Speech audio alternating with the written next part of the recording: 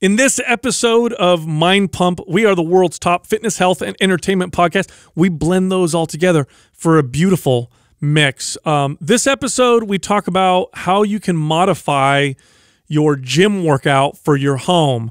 Gyms have been closed for a long time in some places due to the current pandemic, and other people are just not wanting to go back to the gym. They're still a little weary of being around that many people, and we totally get it. But fitness is important. Exercise is important.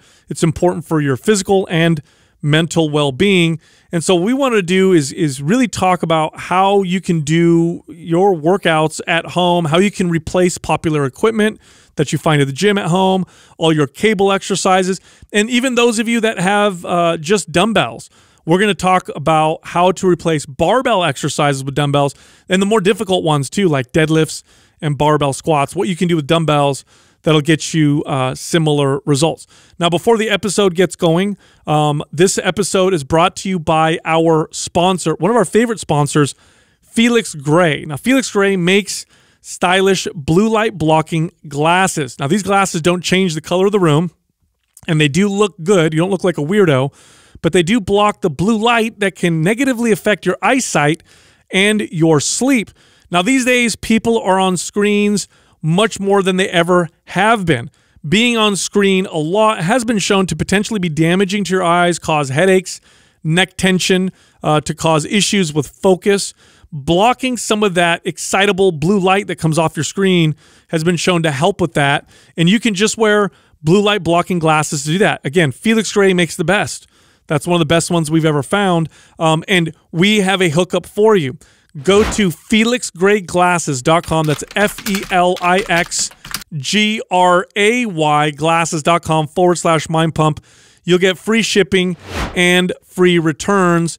Also, one last thing, because we're talking about at-home workouts, what we've done with our most popular MAPS workout programs, which include MAPS Anabolic, MAPS Performance, MAPS Aesthetic, MAPS Split, and MAPS HIT, is we've added an at-home workout mod.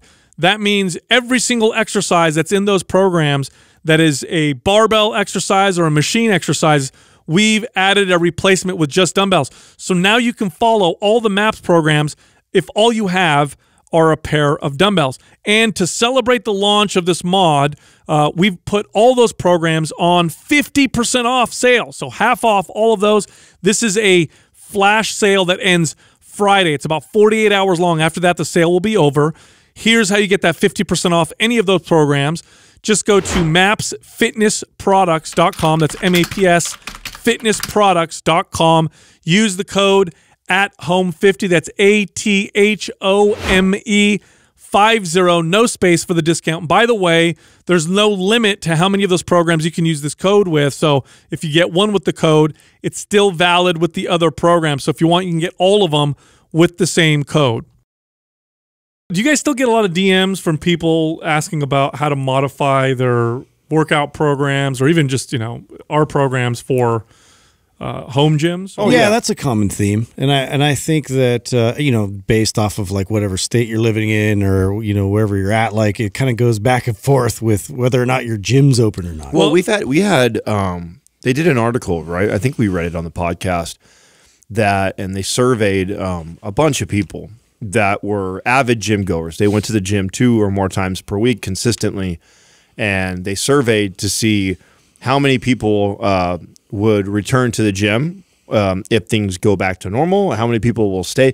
And surprisingly, even when things get back to normal, that 25% of people are going to remain working at home. Yeah. So there's definitely this surge of people that, you have a large portion are doing it out of necessity, but then there's a large portion of people that are figuring things out and are enjoying working out at home, and then are just trying to figure out, okay, I've gone through your Maps Anywhere program. What do I do next? How do I make this a lifestyle for me? And so I get a lot of DMs regarding this. So I think this is a really good topic to discuss. Yeah, I would say at any more than at any moment in at least in the time that I've been working in the fitness space, this has got to be the biggest moment where people really are working out at home.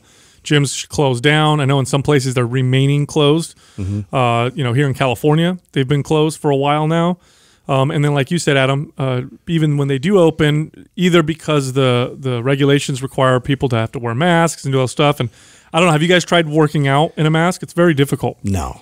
Yeah, it's a hard thing. I refuse to do that. It's a hard thing to do because you're already breathing hard, and then you tend to breathe in your own carbon monoxide, or it just feels constricting or whatever. Well, I told you guys that I saw an article just a few days ago, 2 kids, and I believe it was China, that were wearing a mask that died in their PE class. Oh, I didn't know that. Yeah, they were running. Kids do their like mile runs or whatever like that, and they were wearing masks, and they actually collapsed and died because of that. Oh, wow. Yeah, you're starting to hear weird. Yeah, I don't know how common that is around. I think that's probably pretty rare, but nonetheless, it's uncomfortable for a lot of people to work out that way. And so there's that. And then, of course, the fear. People are like, I'd rather stay out of an area where there's going to be lots of people.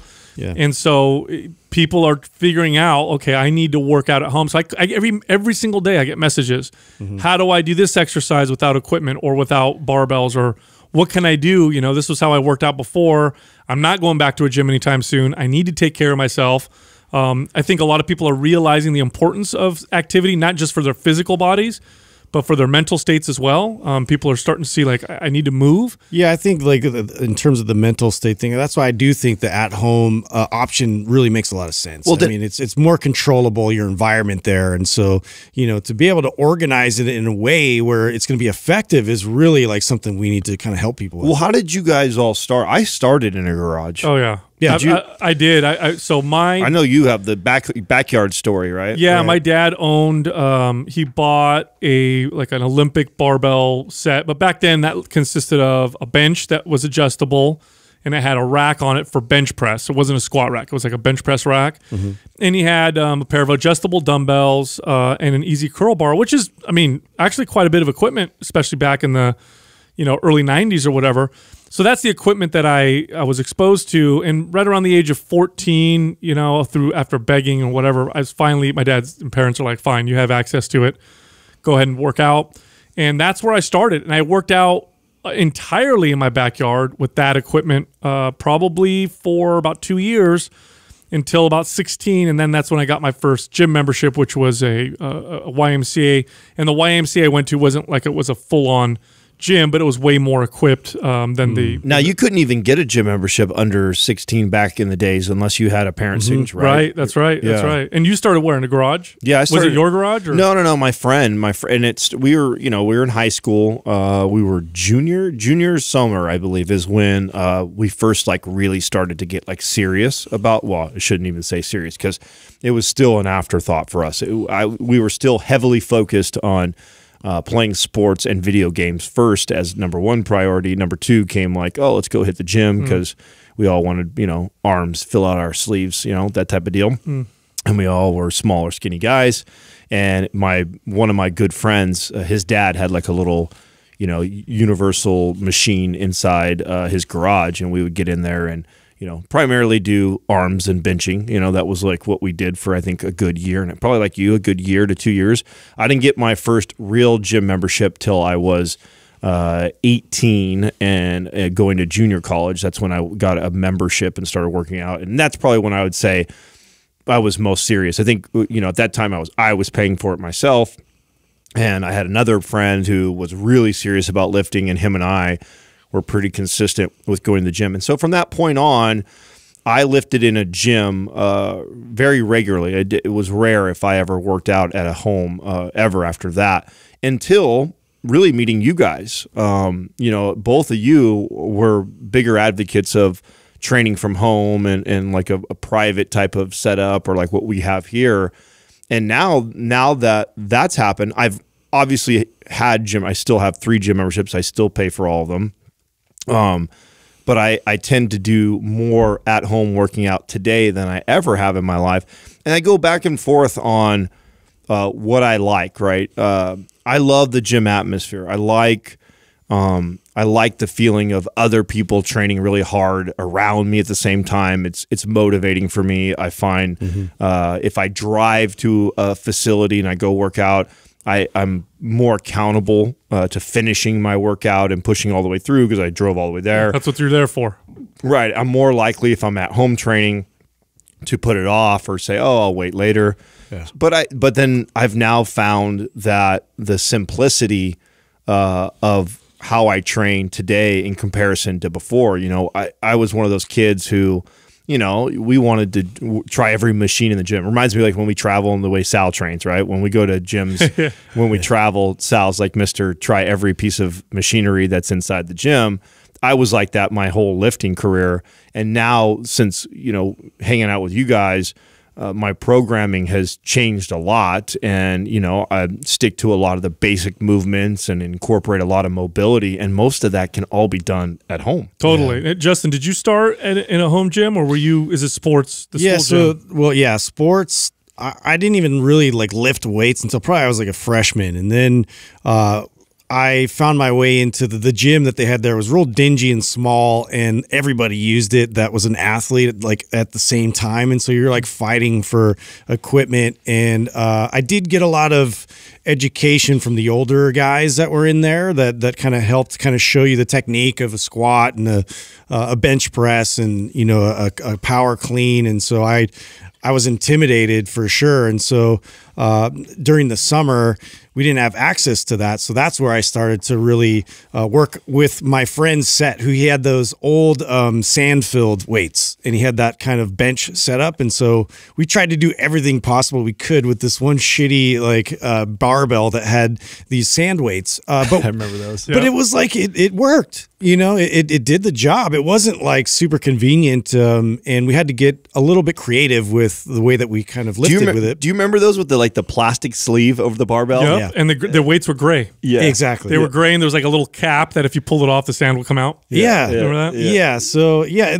again, and so I had some nostalgia with that, but I fully went into gym mode. Like I much preferred to work out in the gym after that, and it wasn't until college where it came back where I was just broke and didn't have, you know, I didn't want to like justify spending money for a gym membership. So me and my friends that I was living with at the time, we all went in on a set together. And so we had plates and a couple dumbbells, and that was it. And we worked out the entire summer. And so I was able to keep it going and still make like substantial progress when I came back to then, you know, for football and for camp. So now, were you doing like some of the good fundamental lifts back then, or were you training like a bro? Like what were you training like? Yeah, it was kind of both. Yeah. I definitely broed out quite a bit with the bench, and I did a lot more curls back then. You know, I just kind of eliminated that along you know, my career. But yeah, we did a lot of the main staple lifts, benching and squatting. We just didn't deadlift as much, which I kind of brought up. We did do like lighter power cleans, and then once I got better and more proficient in power cleans, I started adding like a substantial amount of weight. So I think I got up to like 350 or so, like close to 400 that I could, you know, kind of squat clean and catch it real low. So, I mean, it wasn't until way later that I started to kind of work on deadlifts. So I'm kind of behind with that. That's a pretty good advantage though, because you train for sports. So you right out the gates, you know, you guys did exercises that would provide performance results. Right. Like when I went to the gym for the first time, so I'm 16. This is before I owned a car. Actually, I must have been before I turned 16. I think I did start right before I turned 16 because I didn't have a driver's license. I would ride my bike to the YMCA, and I remember the first day I went in there to work out, I looked at the equipment and I thought, oh, this is it. Like now I'm going to build all this strength and all this muscle. Now I have access to machines. Right. Everything's here. Yeah, I didn't have access before. All I had was barbells and dumbbells. This is the key. And I went in there, and that was the focus of my whole routine. And I would use cables and Nautilus equipment and pec deck and you know, machine presses and machine rows and all these different machines. And it wasn't until a group of powerlifters who were impressed with my intensity. I could tell they were watching me and impressed with how hard I was doing my leg extensions and leg curls and hack squats. And they came over to me and they said, hey, you know, you're doing a great job, but if you really want to get strong and get great results, you should just focus on squatting. And I'm like, squatting? I'm like, but look at all these machines. And they taught me. They taught me the value of some of these basic exercises. And that was the first time I started to kind of really understand that, you know, a lot of equipment doesn't equal great results. In fact, that's a lesson I learned over and over again. Every time I would go to a new gym, because then after that, I got a gym at 24 Hour Fitness, which was way more equipped than the YMCA. Again, I fell into that old pattern of using all the machines. Oh, look, there's Hammer Strength. This is when Hammer Strength equipment wasn't super popular. I loved Hammer Strength. And they were just starting to introduce it. Dorian Yates, who was Mr. Olympia at the time, they'd show a lot of pictures with them using Hammer Strength. So I was like, oh, the Hammer Strength, that's the key. That's the thing. That's it. And I would just did all this machine type work, and it never came close to producing the same results that the traditional, basic home gym exercises would produce in me. And I just over and over again, I continued to learn that lesson. I learned that with my clients over and over again, where my very first clients as a trainer, I did do a lot of machines. I did do a lot of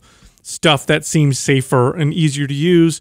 And when I would have them do the barbell and dumbbell stuff or bodyweight stuff, I would just see them progress so much faster. And it kept, it was like a lesson. You know how you have to learn a lesson sometimes like 10 times in a row? It has to be so obvious that you finally just say, okay, this is it.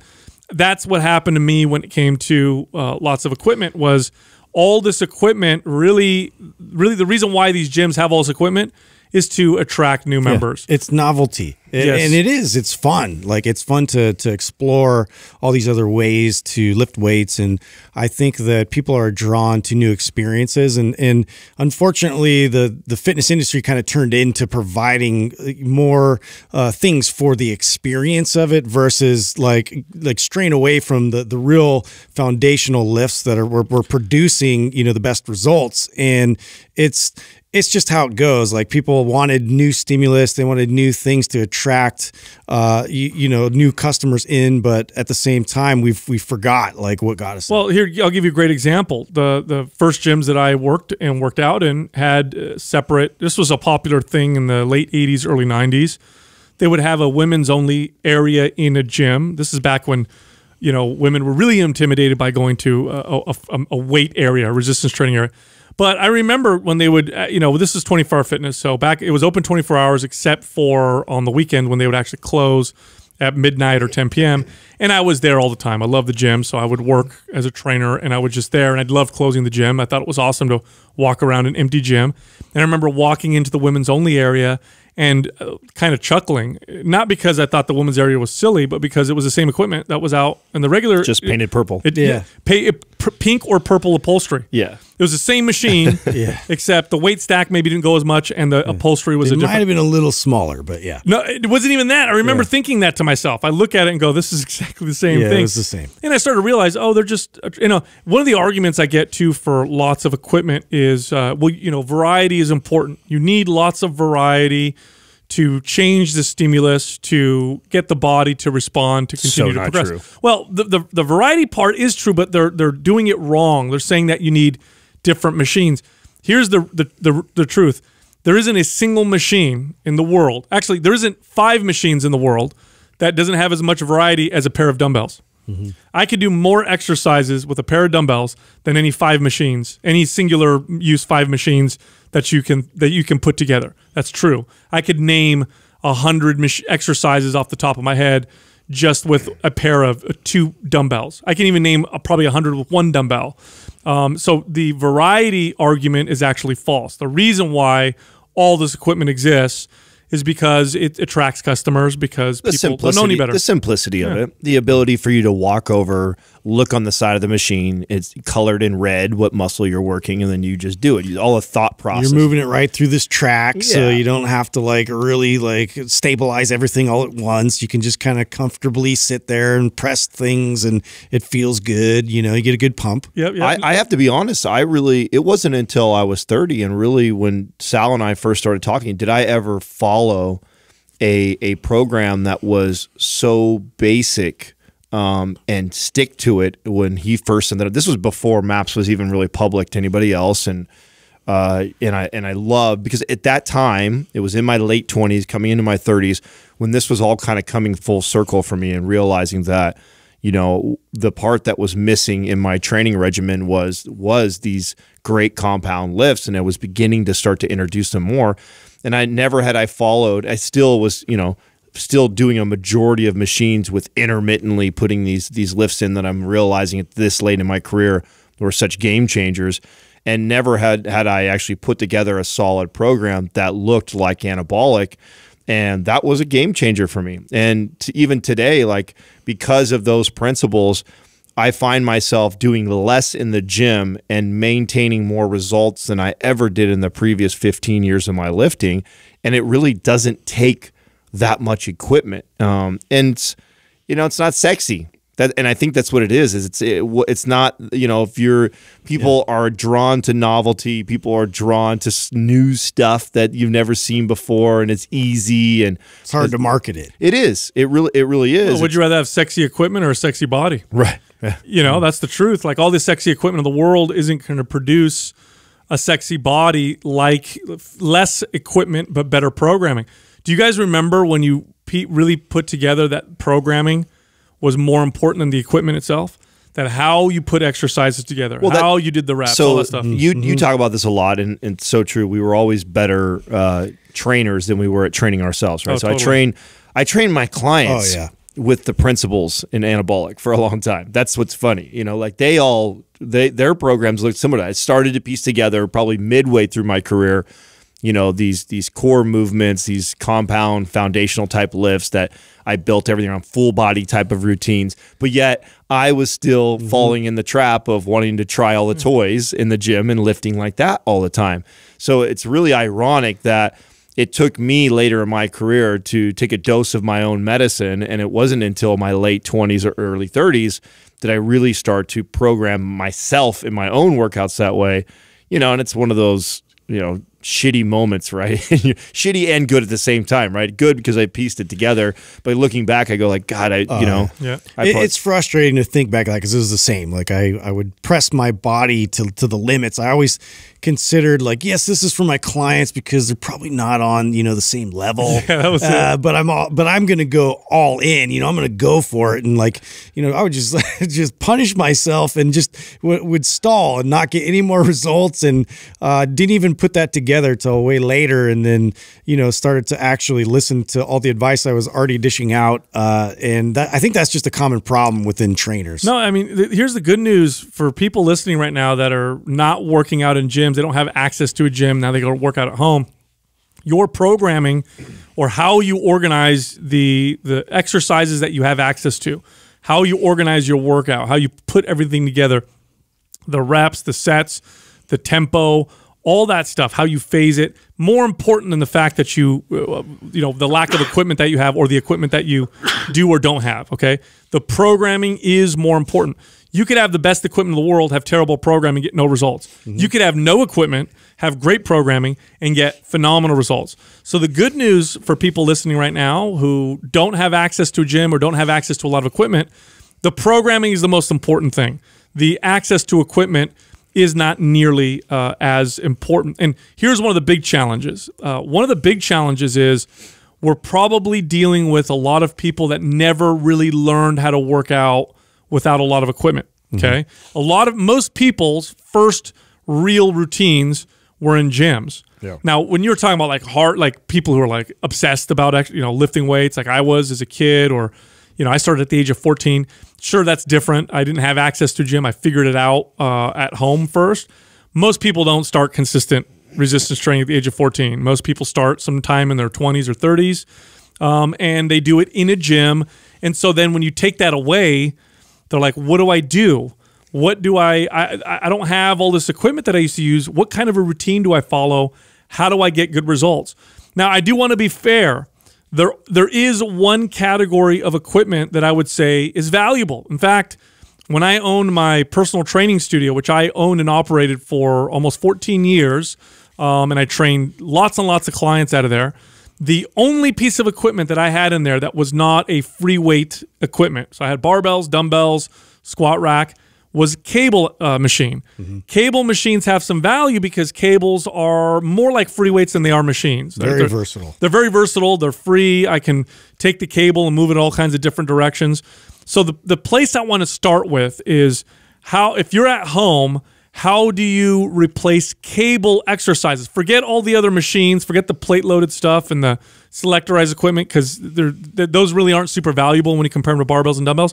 But cables, how do we replace cables when you're working out at home? Man, I remember. Do you guys remember? I remember when the first, universal cable machine came into our gym. That was, as a trainer, like the most amazing tool, because I could give an entire workout. Which the universal cable machine are the ones with the arms that, they pivot, free motion. Yeah, they pivot all the way to the bottom. All these different anchor points, from all the way to the bottom, all the way to the top, and everything in between, which allowed me to basically create a entire full body workout in one little station, which was phenomenal. Not to mention the benefits of cables because of the strength curve, right?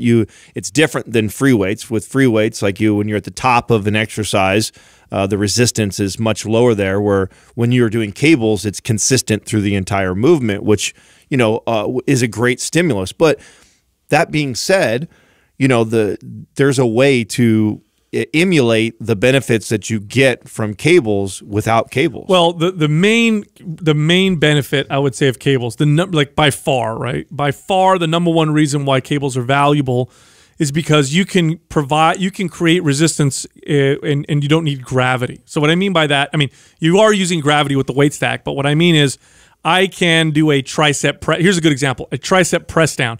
I can stand straight up, push my arms down, and there's resistance. You can't do that with a free weight because gravity's pushing the weight down. Right. The resistance would make you curl the weight up, but not push it down. That's just one example, right? Or I could do a standing fly where I'm standing upright and I'm bringing cables across my chest. The only way to do that with dumbbells and barbells would be to lay on my back, for example. So it's the fact that I can create resistance independent of how gravity would normally work. Now, the way you replace that is with resistance bands. Now, here's the thing about resistance bands. I remember, for most of the time I worked in the fitness industry, either most or at least half the time, nobody took bands seriously. Bands were silly. Like, oh, that's for people who aren't really serious. Jazzercise. Yeah, it's not really serious working out. Or that's what you do with physical therapy, or those workout videos, that you buy, that you do, your VCR, you put them in your VCRs back before DVD. Oh yeah, you do that, but it doesn't really give you results because who cares? And I remember when that all changed. It all changed when the powerlifting community, West Side Barbell, they started using bands in their lifts, and they learned these techniques from the former Soviet Union, Eastern Bloc countries that were so successful at weightlifting. When the Iron Curtain came up, when the Soviet Union collapsed, all this information from these scientists came over across the ocean, and we started to learn some of the techniques and the methods that they used. And one thing that they did is they used bands quite a bit, and all of a sudden bands went from, that's what people who aren't serious do, to the strongest people in the world use them. Let's all start to pay attention. And then bands made their ways into gyms, and I remember when that really started happening, and the results clients got from using bands because of the versatility. And then, of course, something that bands provide, which is very interesting. Adam talked about the strength curve. Bands provide more resistance the further you stretch them out, which makes them unique tools. Yeah. And before that, the options were pretty limited in terms of the actual strength of the resistance. Like, you would get bands, but they'd be very thin, and you wouldn't really get a whole lot of weighted resistance that you were fighting. It was pretty weak. And now they've improved upon them so much to where they have these really thick bands that, like 400-pound guys could, make a really challenging lift out of it. So. Oh, yeah, absolutely. And so, my first experience using a lot of bands in training people was years ago when I went to grand open a 24-hour fitness location. This was the club on Santa Teresa. Went through a couple grand openings. They had like a soft grand opening or whatever, and the official one. And the soft one was, all we had that was actually open was the pool, the basketball court, and the free weight area. But the machine and cardio area, or actually the machine area wasn't even open yet. So you had like some free weights, some cardio, and that was the equipment that you had access to. So a lot of my trainers were like, hey, what are we going to do? I like doing cable stuff with my clients. So we said, let's just use a lot of bands. and let's see what happened. And bands are great because they're versatile as hell, and they don't take up a lot of space. You can anchor them. If you have a doorway, you essentially have a limitless amount of anchor points for different exercise, especially if you move your body around those anchor points. And so my trainers started training clients with just bands, and I thought what we would encounter was having to explain to clients over and over again, don't worry, the gym's going to open. I know we're just using bands. The reality is the comments we're getting were, I actually like doing this more than the machines. I live and died by bands. Mainly once I started to be more mobile in my business, in terms of like servicing clients at their house. And one of the most challenging muscle groups to address is the back, and especially the lats. And so if you don't have bands, it's pretty difficult, to accomplish that. Obviously, if you have some kind of a setup where you could do pull-ups, and that's great. But to be able to, you can usually find something around the house or outside that you could anchor a band to from the top, and you could be in a position where you're seated on the ground, kneeling on the ground, even standing if it's high enough to where we could actually then get some stimulus from the lats by doing these types of lat pull downs or things that you would normally do with cables or such. So one of my favorite ways to use bands is to use them as assistance for difficult body weight exercises. So like right now, I'm training my son and my daughter. Every once in a while, we'll jump in. My son just turned 15. My daughter's 10 years old. Pull-ups and dips are too hard for my daughter, and my son can't do a lot of them, or at least not enough of them to where I can do sets of them over and over again. So this is a great thing you could do with bands. That's phenomenal. Is you can use them to assist you on pull-ups. You literally hang them over the bar. And then step into them or put your knee into them. So now that's helping to lift you. And now you essentially have, you can pick the resistance you want to do a pull-up with. Do I want to pull up a lot of my body weight or a little bit of my body weight? So now I got my 10-year-old and I have a strong band around there. She steps into it and she could do, 10 pull-ups and really focus on the form. Same thing with dips. She can do dips now and focus on her form, whereas before the resistance was too heavy and it was an exercise that just wasn't, possible for her. Well, that's an example of how you can use bands to assist people, but you can also use bands to make an exercise way more difficult. Like you guys ever used a band for push-ups to make the push-ups more challenging. So you could do things like that. You could do things with squats, where if you're limited with how much weight you have to make a squat more challenging, you can use bands to do that. So that's that's what makes bands so versatile, is that you can use them to assist lifts that are challenging, like body weight ones, like you're saying right now with the dips and the pull-ups. Or add intensity. Or add intensity to exercises that maybe you don't have enough load for, that you can make a lot more challenging without a bunch of extra dumbbells or barbells. I love that. And bands don't take up a lot of space at all. I've traveled with bands many times. I remember going to Europe once for almost a month, and I almost entirely, my entire workout was consisted of body weight and bands, and I was surprised that I didn't lose strength and muscle when I came back. Like Adam talked about the push-up, easy. Hold the band, put the band around your upper back, put your hands inside of it as an anchor. Now you've got extra resistance with your push-up. Here's another way you can use bands. You can use bands to change an exercise to emphasize certain body parts. So I'll give you, here's a great example, right? So a squat. Let's say you do a body weight squat, but you're finding it difficult to activate your glutes. Of course, you can prime properly. You can do a lot of things to help, but here's something you can do. You can attach the band around your waist and put it at an anchor point behind your body.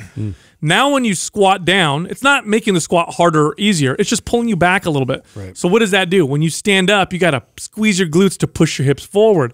All of a sudden, you've got a little bit of resistance at the squeeze part of a squat, which normally you wouldn't have at the glutes. This is how I used to teach deadlifting. So if I had a client that had a tendency to deadlift, you see when you teach a deadlift, the brain tends to operate in the get the weight up off the floor, and the average person thinks of a deadlift as just like lifting the bar up off the ground versus hinging from the hips.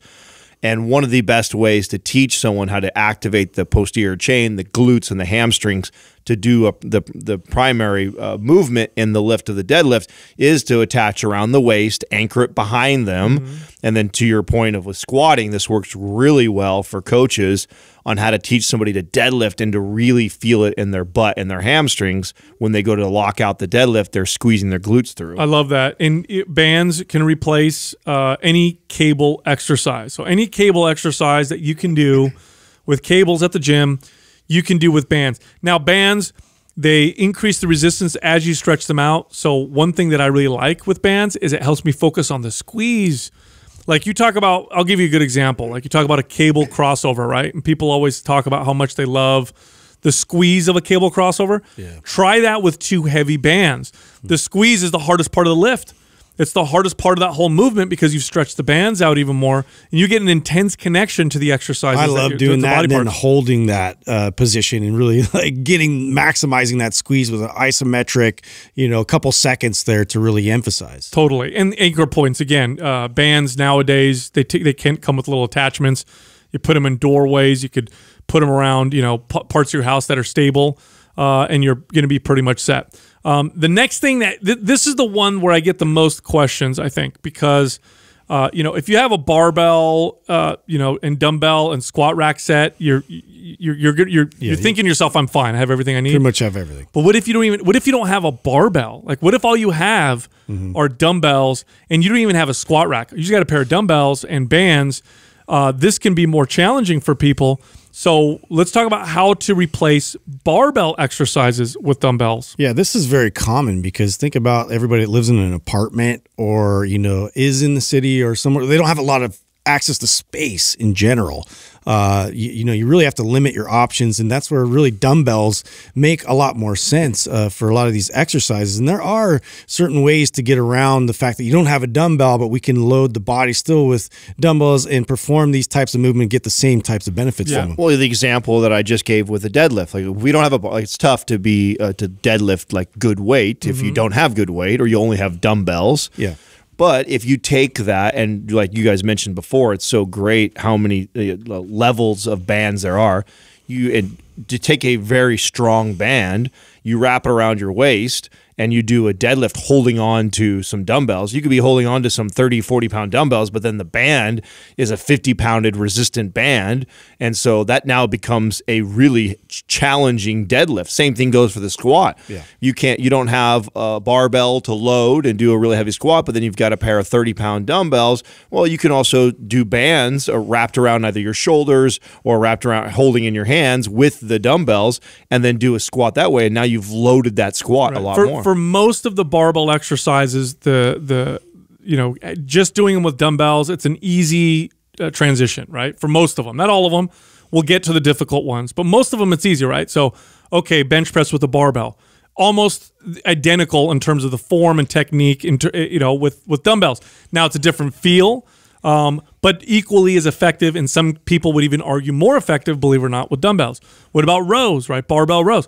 Dumbbell rows, almost the same kind of movement. There's not much you need to change to do that. Overhead press with the barbell, overhead press with dumbbells, curls, you do curls with dumbbells. It's very, very straightforward to transfer barbell exercises to dumbbell for the most part.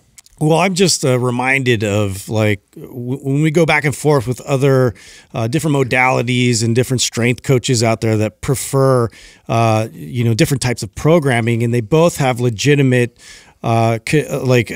benefits, and they're focusing on things that are truly valuable.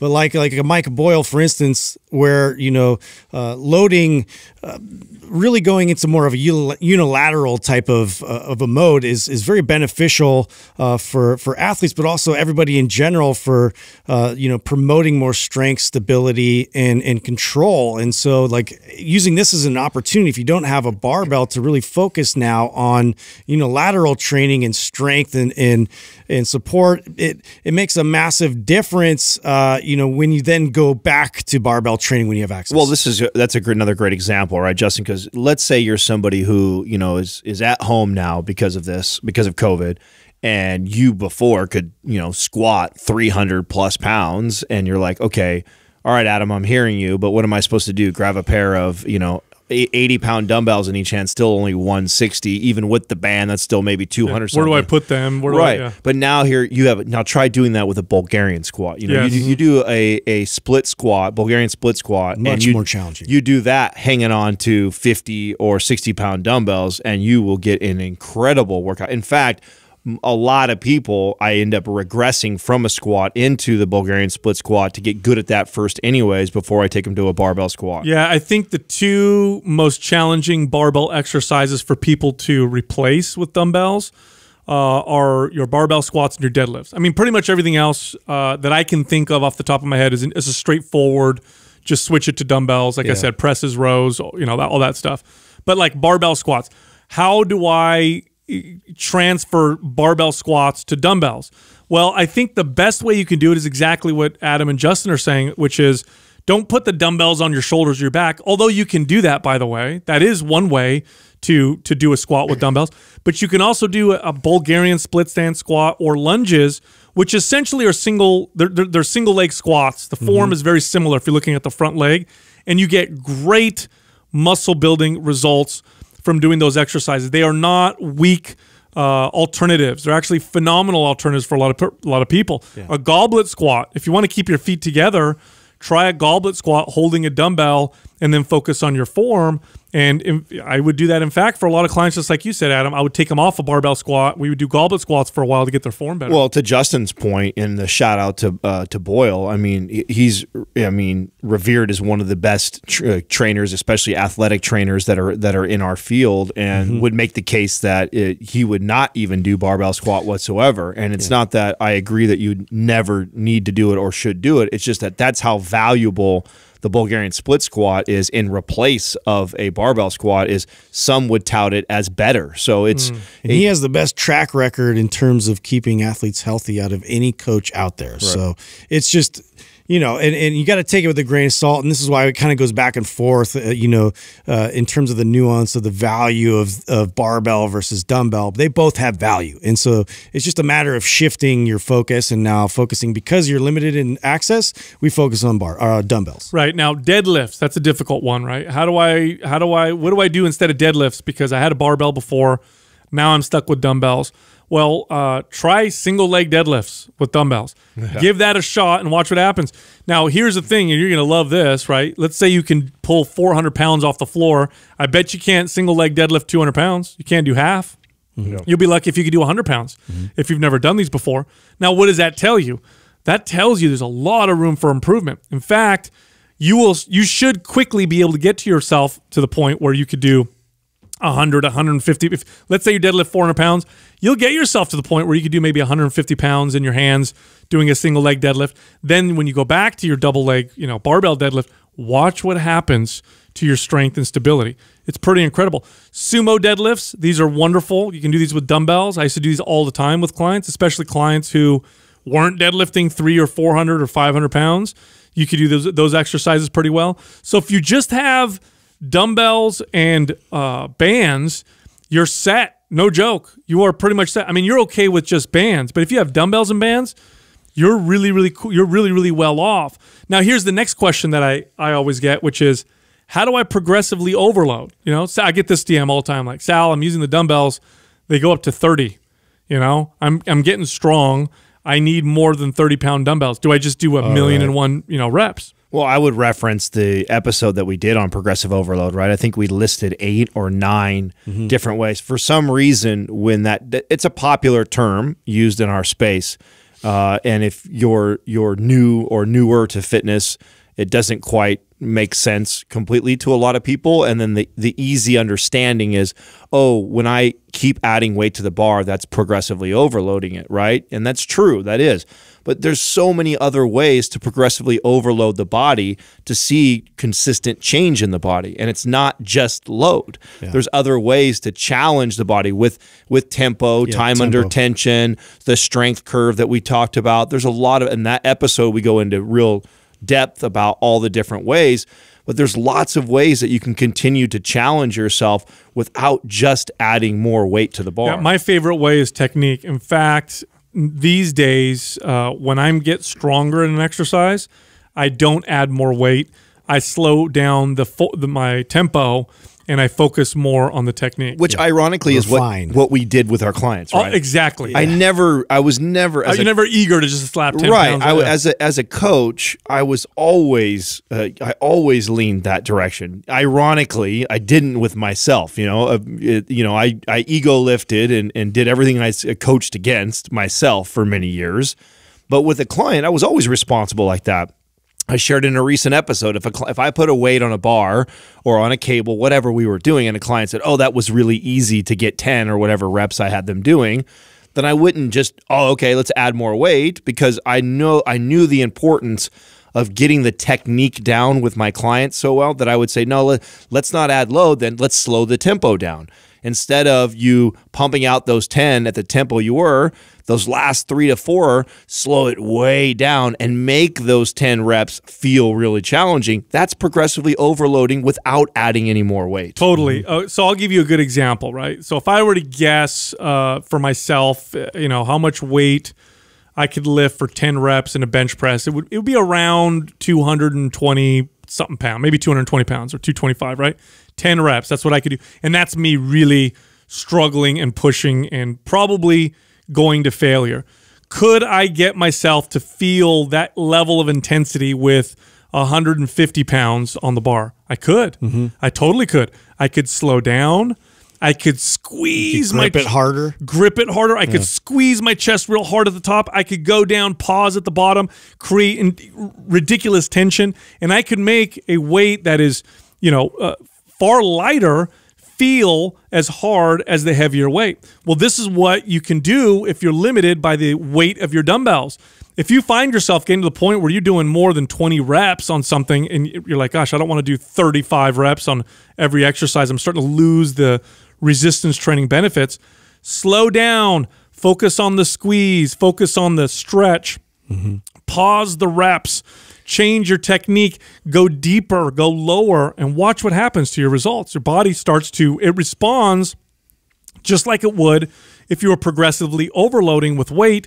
In fact, I would argue in many cases it might respond better because maybe you've never focused on these things before. Oh yeah, if people took the time to really segment out their lifts and really focus on the isometric portions where you can build the most strength and the most difficult part of the lift is such an advantage for you going forward. That's the part where you're just recruiting the muscle fibers and you're gaining more access to this force that now you can apply to lifts.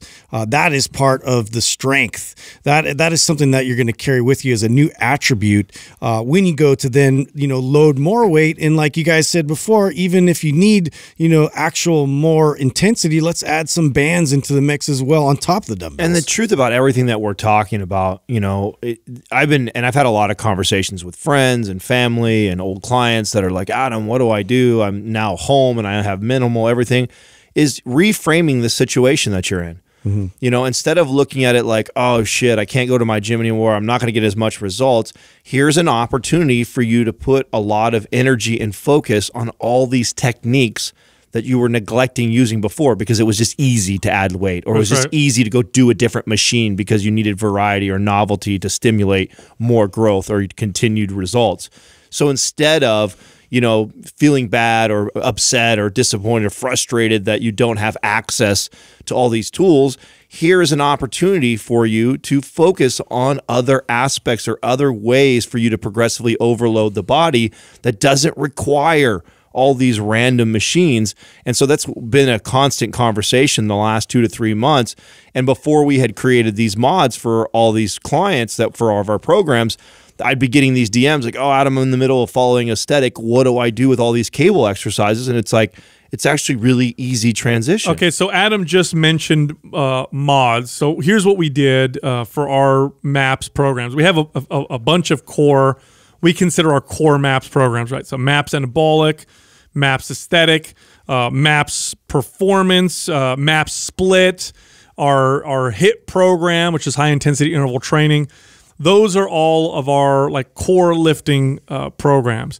So what we've done, this is for existing customers and for potential new customers or clients, is we've added modifications to all these programs as if all you had were dumbbells. Okay, so let's say you follow MAPS aesthetic, which is a more advanced bodybuilder type routine, right? Every single exercise in there that's not a dumbbell exercise, we have added a replacement that's dumbbells. So now you can follow all these programs, all these MAPS programs, and all you need are a pair of dumbbells, and you can do the entire program. And the way we're launching this, because this is all out, and those of you that already have our programs, you've already seen these. They're already in your library. They're in your blueprints. Everything's already there. But the way we're launching this is we're going to offer all those programs and the mods included, the at-home workout mods included, 50% off. Now, those of you that have been with Mind Pump for a long time know that we only ever offer a big discount like this, maybe once or twice a year. So this is a big deal. But again, MAPS Anabolic, MAPS Performance, MAPS Aesthetic, MAPS Split, MAPS Hit, all now have at-home workout mods where you just have dumbbells, and they're all available at 50% off. This is a flash sale. It's going to end Friday night at midnight. So I think that gives us, what, 48 hours, Doug? Is that a 48 hour? Somewhere between 48 and 72. Okay, so about 2 to 3 days. That's it. We don't like to offer these longer than that because we don't like to devalue the programs. But again, we're launching this. Here's how you get those programs if you don't have them. Go to mapsfitnessproducts.com. That's MAPSFITNESS products.com, and then use the following code to get 50% off. It's at home 50. So that's ATHOME and then 50. There's no space there. Use that code. You'll get a discount. By the way, there's no limit to how many programs you get, so you can get all of them with that same code. It doesn't expire if you use it once. You can get all of them at 50% off, and they all will come with the mods. So that's it. Look, Mind Pump is recorded on video as well as audio. So if you like listening to us in your ears, imagine seeing us with your eyes. Ooh. Check us out on YouTube, Mind Pump Podcast. You can also find us all on social media, on Instagram, Mind Pump Justin, Mind Pump Sal, and Mind Pump Adam. That's where you'll find us. Well, apparently, UFO hunters have seen NASA photos, they're sharing them now, of that they're calling an alien cube ship. So it's a dark spot on the moon. No way. I'm looking at the picture right now. It's a dark spot on the moon, but it's a perfect cube, which is weird because if there's spots on the sun, they're not cubes.